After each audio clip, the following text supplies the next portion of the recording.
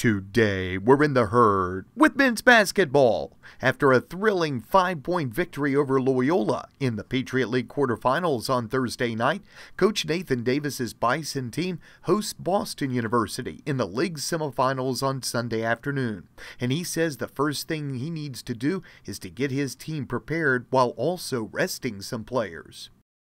So we got to get our bodies back fresh and start going over them, but they play multiple defenses with 2-3. They're playing more man-to-man than they've been playing, so we might see some of that, so we've got to be ready for both of those.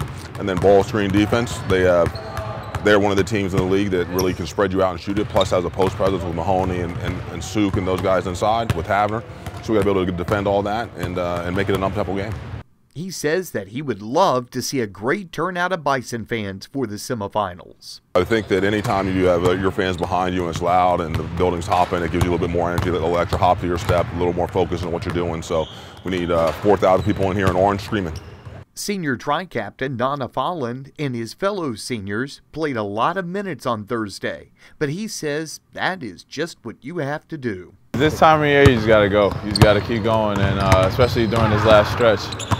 You can't use the excuse of I'm tired or, play a lot of minutes. You just got to keep going.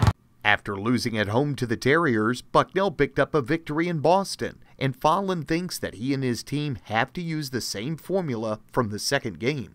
And, we just have to be aggressive and attack gaps and look to get open shots. It's really nothing new. It's basketball, It's a simple game. You just got to stay aggressive. And defensively, sharpen up with our rotations, and that was the only way we can make it like it was up there. Tip-off between the Terriers and the Bison is 2 p.m. Sunday at Soika Pavilion.